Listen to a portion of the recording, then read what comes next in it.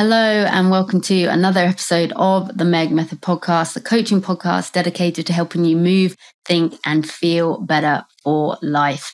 If you've been following along, you know my esteemed co-host, Mr. David Yim, and I have delved into the world's 6 major marathons. However, what many of you may not realize is that I've completed a total of 20 marathons thus far, with Tokyo this March marking my 21st. My marathons so far have ranged from official to off the beaten path adventures, and recently I've received numerous inquiries about covering my non-major marathons. And as someone deeply indebted to the running community, I couldn't resist the opportunity to share insights and tips from my experiences.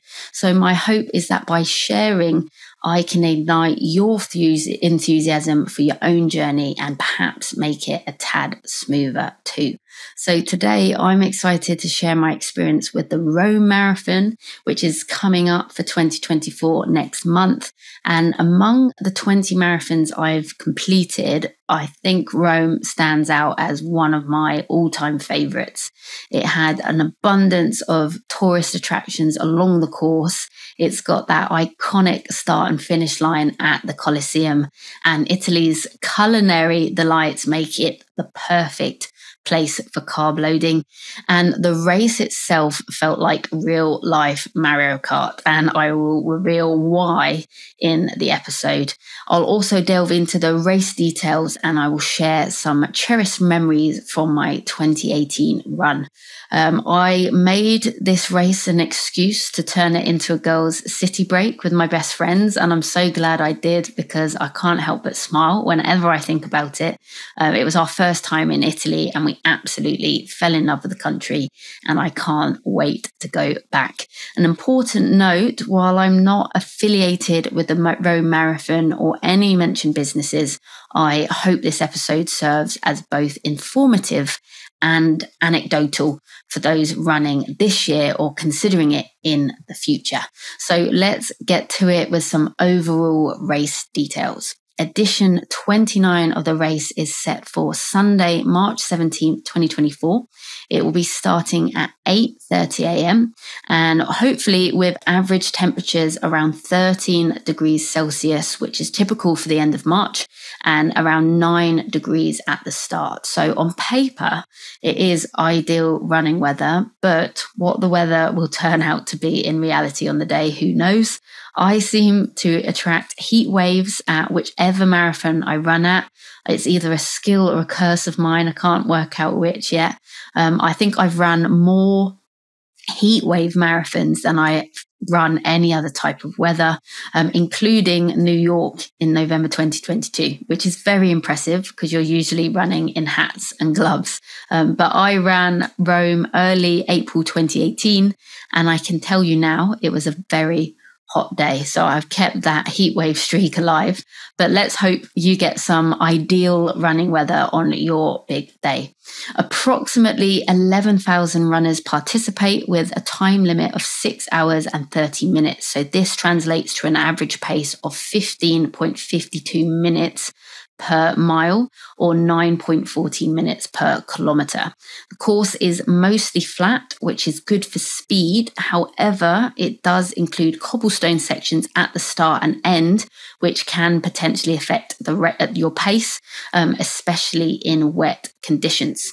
Now, signing up for the Rome Marathon is easier than ordering a margarita pizza in comparison to the major marathons, with registration open until race capacity is reached or shortly before the event. So, for example, you can still sign up this year until the 11th of March, which is only 6 days before the race. However, for Rome, it really does pay to be an early bird, as the earlier the registration, the cheaper the entries, with prices ranging from €79 to €99 this year if you're at that later end, which I still think is quite reasonable, to be honest, for in comparison to a lot of the bigger city races. And with that price, you may even have some money left in your pocket for some Italian gelato, and it's worth it, let me tell you that. There is is also a relay or a charity place entry option, along with a 5-kilometre fun run for young ones and family members.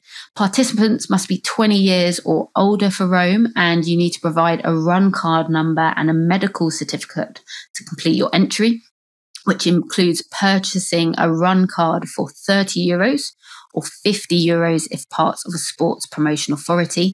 And this is mandatory insurance coverage. If you're a Fidel member, you can use your Fidel license instead.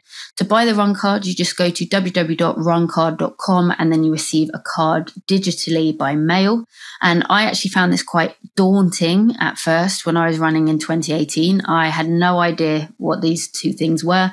I never had to do that for a race before. But as I said, the run card process is quite simple and explained, and obtaining the medical certificate was actually relatively simple. It just involved downloading a provided template, getting it completed by a GP. I think I left it with my doctor's office for like 2 days, I paid a small fee, and then I just uploaded it to the Data Health platform as requested, and they gave instructions for that in the entry details. Please remember, these procedures are not intended to stress you out. It can be stressful at the start and it can be a little frustrating if you hadn't had to do it before. But at the end of the day, they do just want what's best for the runners, and they want you to be safe and have a healthy race. So think of the bigger picture. It's not that difficult to do, and it's all for your own better enjoyment on the day. Before the race, expect to receive 3 emails about 5 days prior. These include a confirmation letter and a waiver to print and sign, along with instructions and race date information.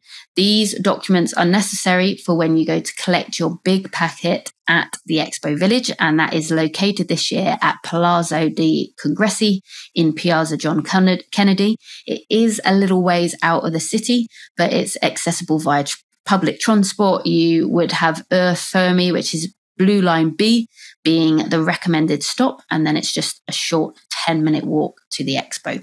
The Rome Expo only operates on Friday the 15th of March and Saturday the 16th of March this year, and race packets cannot be collected on the day of the event. Again, very typical for marathons, another 101 there. For Rome, though, you can nominate someone to collect your race packet for you, but they'll need to bring a signed permission letter from yourself and a copy of your race confirmation and photo ID. At the Palazzo Expo, there's food trucks outside, and there will be entry queues that are organised by the assigned number you were given during signed up. If this gets confusing, there's lots of friendly staff to assist with any questions. And once you're inside, you just present your form at the pickup counter. They then give you your race packet, and you'll be directed to collect your free shirt and bag.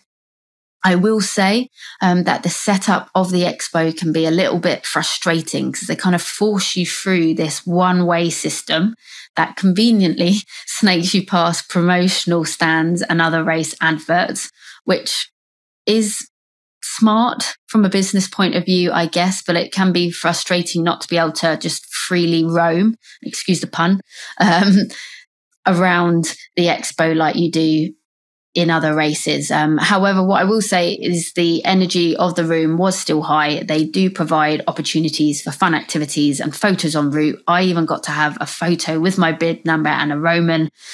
So all was well. And additionally, on the way out, you can personalize your race top for €5, which again, I think is a nice touch. Once you're back outside, you've got access to those food trucks again. There was lots of music on offer for some post-pickup relaxation, or like me, you can rush back to the city centre to get started early on that carb loading, because there is no better place for carb loading than Italy, in my opinion. The official technical clothing sponsor for the race is Joma Sport, which is a Spanish brand, and this year's shirt features a very nice Colosseum theme. It's arguably, I think, one of the sexiest finisher shirts I've seen, so you are in for a treat if you're running this year. I'm a bit envious because my 2018 shirt was definitely not sexy.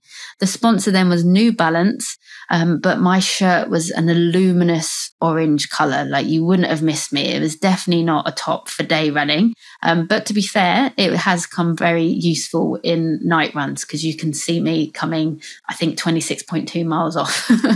And they were also very generous in 2018, as they provided a free New Balance backpack as well, which I still use now. One thing to note is I found Italian sizes to be a little bit smaller than I was used to. I don't know whether that's the case with the new sponsor, but it might be worth, if you're not sure about your size, doing a little research or messaging the organisers just to avoid disappointment on the day. In addition to all of this as well, remember you can download the Run Rome the Marathon app, and that can be used for live tracking and ranking on the race day. But again, the app will likely not work until the morning of the race. So just something to remember. It's not broken. They just usually don't start till that morning. Other pre-race activities to consider include the Mass of the Marathon Runner, which takes place on Saturday, March 16th at 6 p.m. at the Church of Artists in Piazza del Popolo. This event offers a special blessing for athletes and includes a prayer for peace through sporting experience. A very important note, it is all in Italian. But even if you can't understand a word of it, it does still provide a beautiful experience, regardless of the language barriers. Additionally, marathon runners typically receive free access to several museums in Rome a few days before and the day after the race. So it's advisable to check any correspondence to confirm this arrangement, but usually presenting your race bib or confirmation letter grants free entry during this period. So just check that runner's guidebook when it comes out. Moving on to the race itself, the Rhone Marathon offers a truly unique experience with over 30 tourist attractions along the course.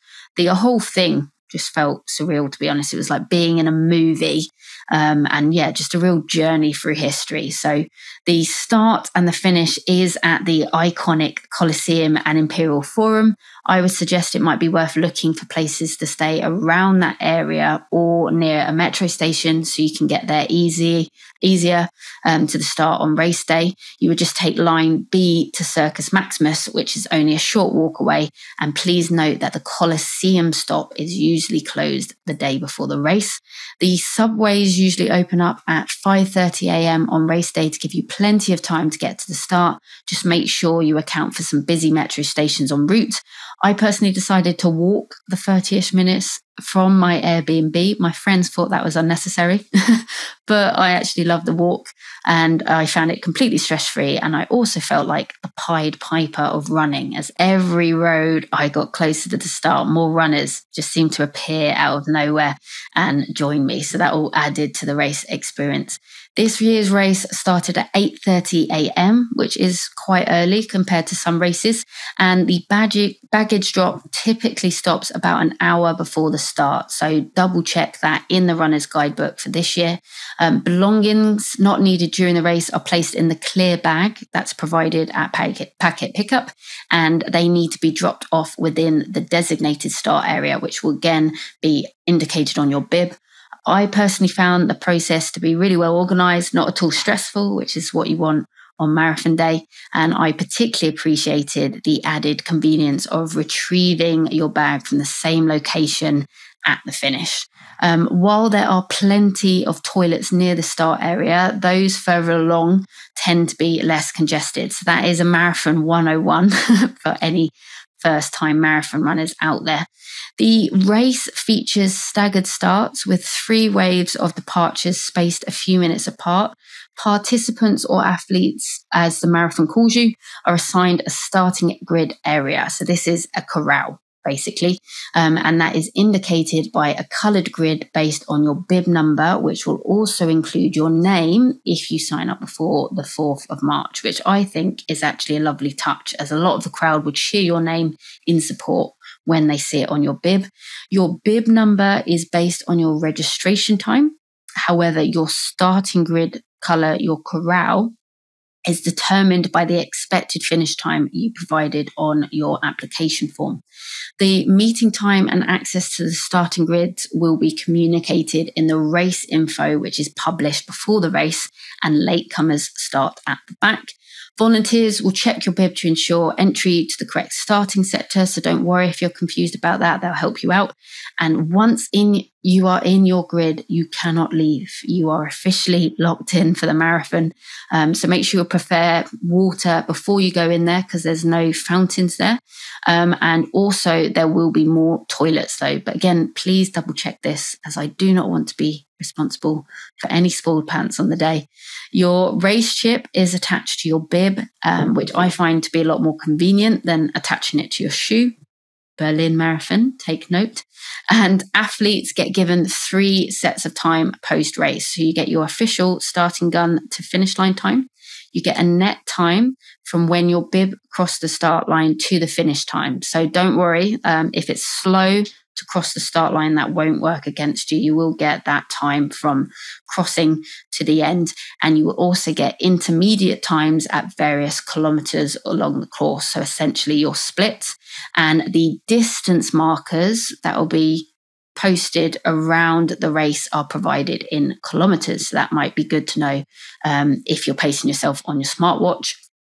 The Rome start line, where to begin? It has to hold the top spot for my favorite start line across all the marathons I've done so far, even Berlin. The atmosphere was electric. You've got the Colosseum making the most epic backdrop for pre-race selfies. I think my jaw just kept hanging open. I couldn't believe it. They had some really fun music playing. They had the Italian national anthem for that added bit of culture. I found the camaraderie among runners to be excellent. People were super friendly. I heard some really inspiring stories, and the build up to the starting gun, I have like goosebumps just think about it. They had a flyover by the Italian Air Force, and they spray the colours of the Italian flag overhead. Now, I'm going to ruin it with English, with my English accent, but I will try. I believe they're called the Tricolori. They fly over the head, and then they would announce a loud go through the tannoy. The gun goes off, and then you start. So personally, I was blown away by the starting line efforts. I think every other marathon should watch out and say, are you not entertained? And I absolutely was. So great job, Rome. Now it's time for the race itself. What you've all been training for. You will have pacers starting right alongside you on the day. So that should hopefully make any time goals easier. And oh my goodness, the paces at the Rome Marathon are literally on another level. I believe there was 175 in total last year from all over the world. They're usually wearing bright colours with the time on the front and the back. And they also have a giant balloon that is floating above them. So they're pretty hard to miss. Rome by far has the most paces I've ever seen in the race, with the most energy. In 2018, there was about, I really think there was about 6 to 10 paces for every time marker. So they were like this party crew coming your way. But in more recent years, they've organised the paces in slightly smaller groups and in 5-minute intervals. So it really is pacer heavy for this marathon. And the whole point is they want them to help build that energy and make for a better racing experience. And those big balloons, you can see them coming from afar. It's pretty hilarious because you look behind you and you just see this sea of balloons coming your way. And all of a sudden, it's like you've got a rocket booster up your back, really like Mario Kart, I told you, and you're suddenly picking up the pace to get rid of them. So real life Mario Kart. The whole thing was very Italian. I remember one part, I was running down this long stretch of road, and then I just hear all this commotion, right? And this guy just comes speeding past like a happy gazelle. That's the only way I can describe him. It's just the most epic spring in his step. And he must have been well known in the running community, because all the pacers just started going crazy. They were like hollering and cheering, "Ciao, Mario." And I'm not making that up, I swear. His name was Mario. And no word of a lie, a woman just opens up her balcony and starts blowing kisses to him. So it was very odd and very passionate and very entertaining to watch. So you will be entertained on the Rome course for sure. The current marathon route is mostly flat with about 26 meters of elevation, so not much. And there is 6 kilometers of cobblestones, which I will be honest, that is the more challenging part of the race, especially if the cobblestones get wet and when you are on tired legs at the end. Now is the time I will tell you why I think Rome Marathon is like real life Mario Kart, even more than Tokyo. So first of all, you are literally surrounded by Italian brothers. And I'm sure there will be some plumbers in the mix there somewhere. We even had in 2018 a number of Mario and Luigi's running in costumes, much to my delight and the delight of other runners. And the cobblestones are also like the obstacles that you get in the Mario Kart video game that are like trying to get you sliding off the course. And they give sponges out during the race to try cool you down. So you can imagine how much more slippery these cobblestones get when they get wet. To add to this, they give out fruit at the refreshment stations. So you are literally trying to weave through banana skins and orange peels dropped on the ground from the runners that came before you. So it is real life Mario Kart. And this is happening in its thousands as well, right? There's 11,000 people in the race. So every aid station, you just do have to have a little bit of caution. However, what I will say is those orange slices were probably the best orange slices I've had in my life. So arguably, maybe worth slipping for. And overall, I would just say be aware, have some caution coming into the cobbles, but don't worry about it too much, because despite potential slowdowns caused by navigating cobblestones and aid stations, the race really was enjoyable. One thing I also found difficult though was it was a hot one for me. There wasn't much shade on the course. However, every 2 to 3 kilometers, there were refreshment stations and they provided water, mineral salts and solid foods, which I really appreciated the frequency of those. They don't usually give out gels though for this marathon, so bring your own unless they state otherwise. And additionally, they did have the sponge stations I mentioned and aid stations. They're available along the course as well. Although finishers do not get a sponge in their goodie bag at the end. So I was gutted about that, but I don't know, you might be sick of seeing sponges by the end of this race. There was sufficient medical stations on Route 2. This marathon course has a lot of turns. I think maybe the most turns I've ever seen in the race. Some are quite sharp turns as well. So what I will say from a coaching point of view, if you're going for a good time or you want to avoid going over marathon distance, it might be worth having a strategic plan coming up to those turns to help you better navigate them more efficiently and maintain a good pace. The first part of the race and the end of the race was very heavy with tourist attractions, which was amazing to see. I was constantly like, can't believe it.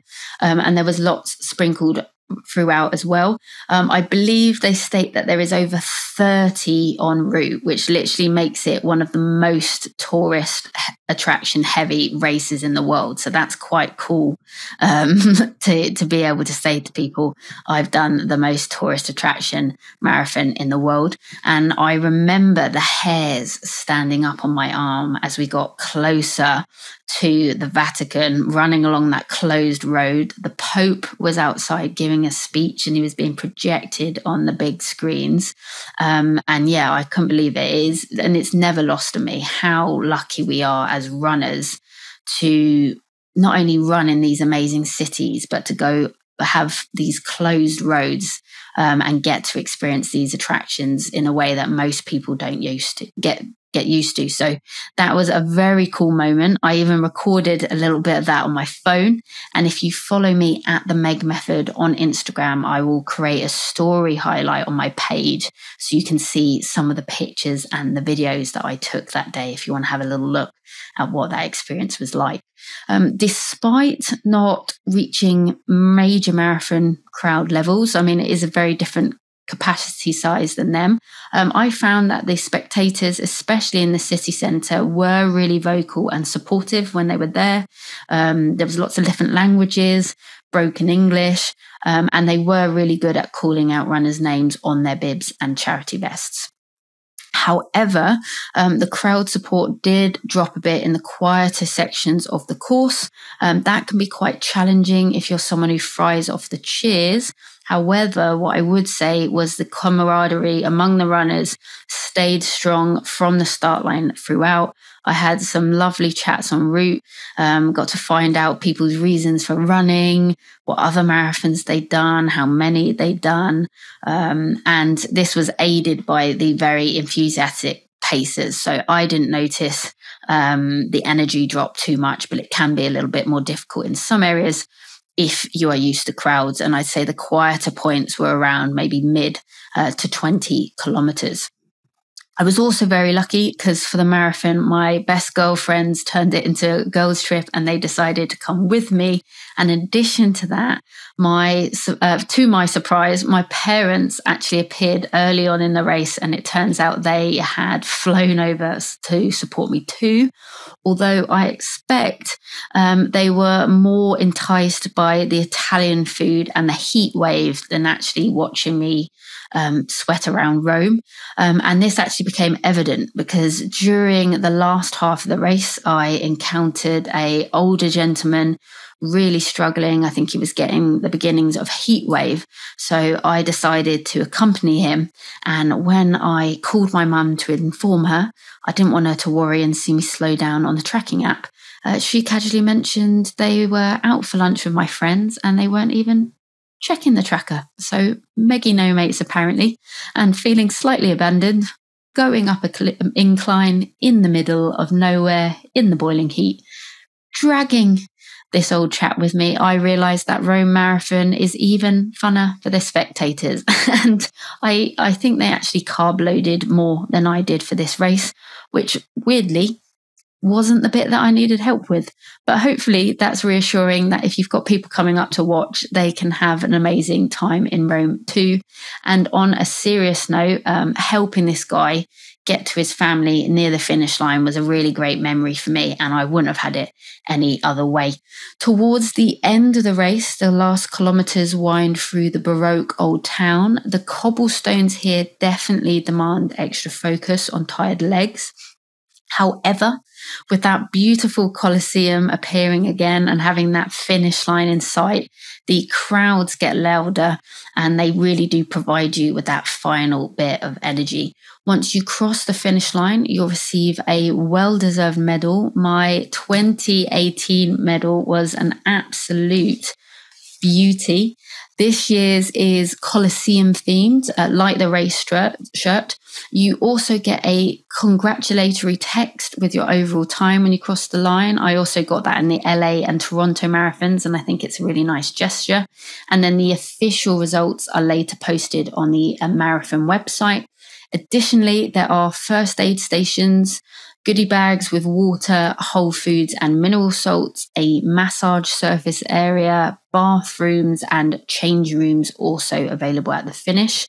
And you might even find some Romans like I did around for a photo opportunity at the end, and that still remains one of my favorite finisher photos ever. And I'll also put that on the Meg Method Instagram, and I'll put a link to that in the show notes. You collect your bag on the way out. Don't forget that will have all your belongings in. I met my friends and parents outside the front of the Colosseum. However, In hindsight, it was pretty chaotic and it did take them a long time to get to me. So it might be easier choosing a location a little further away from the finish line just for convenience. And whatever you do, just communicate well and then go live your best life in the land of pasta, pizza and gelato. Enjoy it. Enjoy the race festivities. I went for a meal with my loved ones post-race, but I think typically around 6 p.m. there's usually a marathon after party at various venues, and that will be specified in the marathon correspondence sent a few days before the race. Like I said, I didn't go, but I heard great reviews. Whatever you do, enjoy and carry on that carb loading. Some travel tips for Rome. Sightseeing is a must. There is so many breathtaking sights and rich history that are truly worth exploring. Even casual strolls often led me to stumbling upon some ancient ruins just casually tucked away in a back street. Bus tours can be a great idea if you have tired legs the day after the marathon, although I personally find it better to walk and stretch my legs out. I find I have less symptoms. They go quicker. And lines can be long at popular tourist spots, but they do usually move quickly. You could also consider visiting attractions during off-peak hours to avoid the crowds. I would definitely advise to book the Vatican tickets in advance just to make sure you get in entry and it avoids disappointment. The girls and I actually booked a tour for the Vatican and our guide was incredible. I don't normally do tours, but I'm so glad we did. And it was crazy the difference a day makes, because the marathon, as I mentioned, was a heat wave, of course, because they follow me. But the next day was a complete rain fest. It was like the gods had opened the sky. And I don't think I've actually ever been that wet to this day. It poured all day, but despite a complete downpour, a broken umbrella, and I looked like I'd reversed wet myself because I was wearing light coloured chinos and the rain had got into the bottom of them and travelled up my body. The tour guide somehow managed to just keep the energy high the whole time, and she was cracking jokes left, right, and centre. So me and the girls absolutely loved her. And I also think as a group of tourists, we almost flooded the ground floor of the Vatican with how wet we are. So yeah, book the Vatican in advance. And if you can book a tour, we thought it was totally worth it. Us girls stayed in an Airbnb while we were there. There was 5 of us, but it was perfect for what we needed. I'm not sure about the prices now, but when we booked in 2018, it was cheap. It was fit for purpose, and our host was amazing. She had great communication, and she even actually helped pre-book a taxi to and from the airport for us as well, which took a load of stress away. And the location was great as we could easily stroll to and from the center of the city. Now, the food, arguably more important than the marathon. I bet you've been like, come on, Meg, get to the bit that we actually want. You really can't go wrong with the food. So it's a quick one from me, really. Every place we went to for food was incredible. Italian food, it just blows my mind because it's actually so simple and has very few ingredients. There's no crazy toppings, but the ingredients are just so fresh. Right? They're just so well done, so high quality. So I am very excited for you and your carb loading. Enjoy. And as I say, like you've got these heavy pizzas and pastas, which that's a lot of carbs, right? They should be heavy, but they just somehow make them nice and light. So go and experience that magic for yourself. Like with any marathon, restaurants get really busy the night before, and then usually late lunch and evening on the day of the marathon. So it's worth booking in advance if you want to eat at a certain place at a certain time.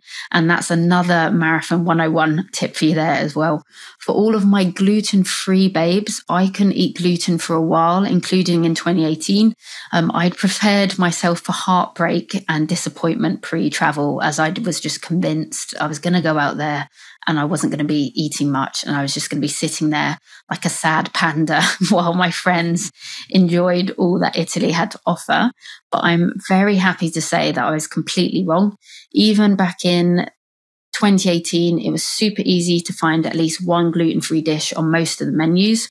Most places did gluten-free pasta, if not pizza as well. And I imagine that's got even easier 6 years down the line.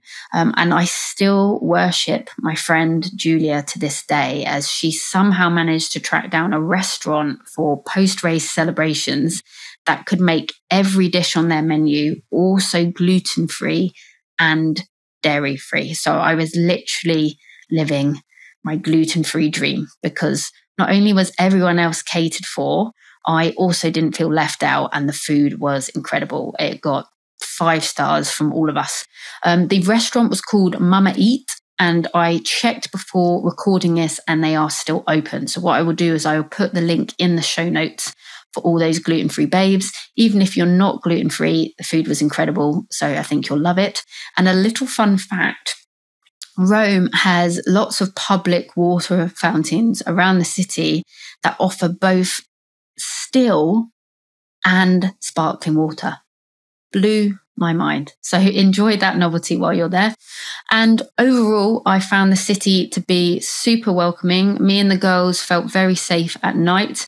And actually, the night before we left for the airport, Roma FC had won a really big football match. If you've ever been to Italy before, you know they take their football very seriously, and people were losing their minds celebrating. I think someone even tried to get in the Trevi fountain. They might have been successful before they quickly got yanked out. But yeah, it was very fun seeing how passionate they were.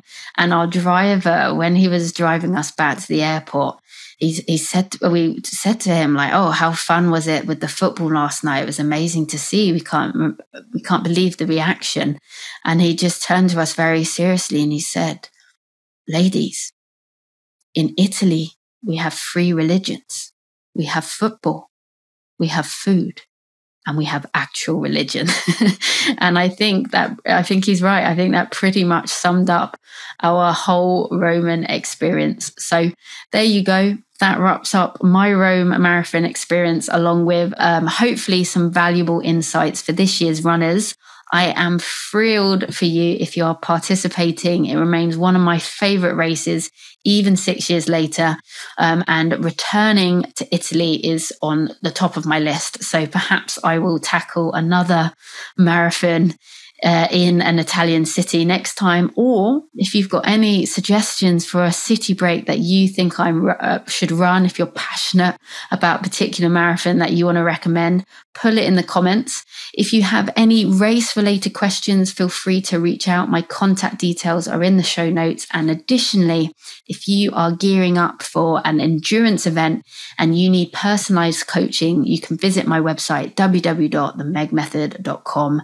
And don't forget to like and subscribe for more big city breakdowns in the future. Until next time, be kind, be well, be curious, race safe, big love.